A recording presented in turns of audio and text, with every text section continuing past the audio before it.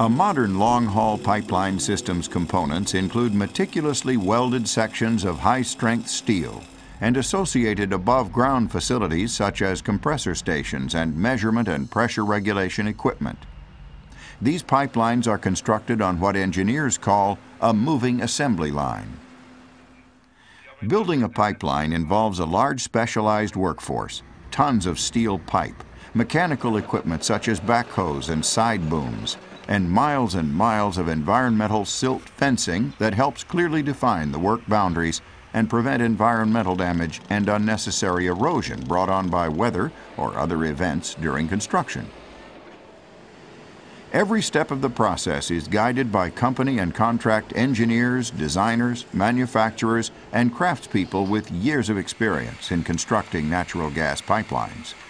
All meet and often exceed the highest governmental and engineering standards for safety, environmental protection, and operational reliability. Great effort is taken to minimize impact to landowners during the construction process.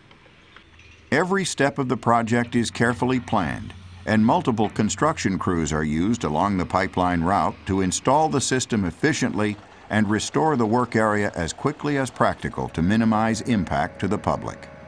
Depending on the terrain, skilled work crews can install more than a mile of pipeline per day.